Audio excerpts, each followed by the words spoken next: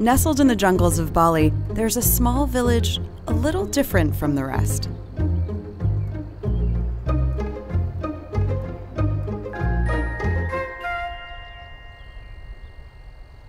In the region of Bengkala, there's a recessive gene common among the residents that causes a much higher rate of deafness.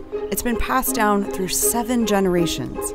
The total population is 3,003. In Bengkala, there are 44% deaf.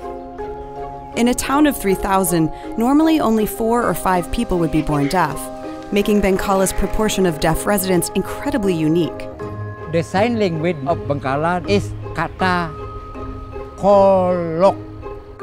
This sign language is known only to the people of Bengkala because it was created by them. It's different from any other sign language throughout the world.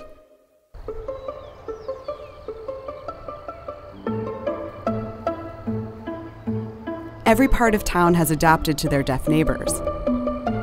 The mayor speaks Kata Kolook.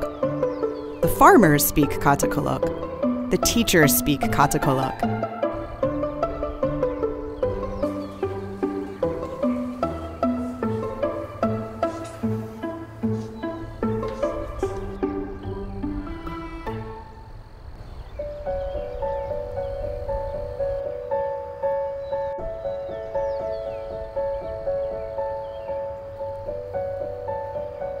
In Bengkala, I think it's very unique because hearing and deaf live together, no discrimination.